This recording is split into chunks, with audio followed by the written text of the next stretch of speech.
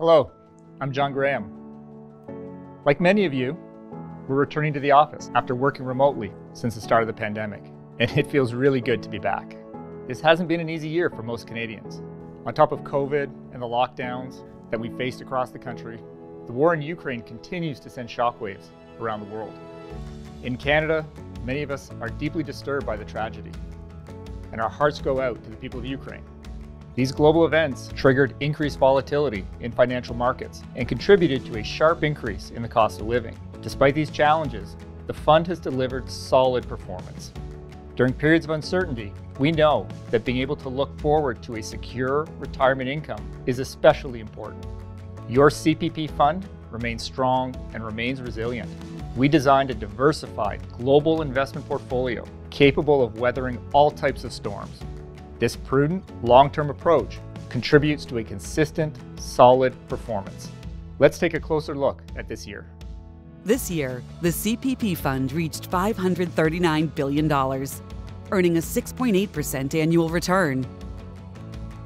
We earned $34 billion in net income this year from a vast portfolio invested around the globe. But what matters most is our long-term performance. Our 10-year results of 10.8% and 5-year results of 10% after costs reflect the strength of our long-term strategy.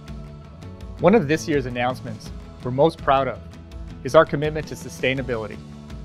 We committed to bringing our operations to net zero by March 31st, 2023, and our investment portfolio will be net zero by 2050. To help drive that, we've appointed Deborah Rita as our first ever Chief Sustainability Officer, in addition to her role as the global head of real assets. We also created a Sustainable Energies Investment Group. Under Deb's leadership, we will boost our investments in green and transitioning assets to roughly twice their current level by 2030.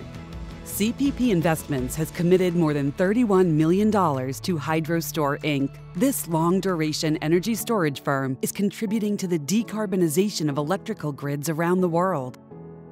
CPP Investments also formed a long-term partnership with Octopus Energy Group. We committed approximately $380 million to the Green Energy Technology Company this year. And the fund remains active in healthcare. We've taken a 50% ownership position in CeramTech, a specialist in the global medical technology business. The year ahead is our 25th as investment manager of the CPP Fund.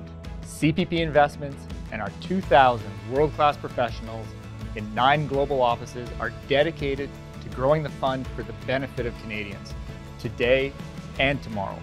I am honored to stand with them and excited about the next 25 years. Thank you.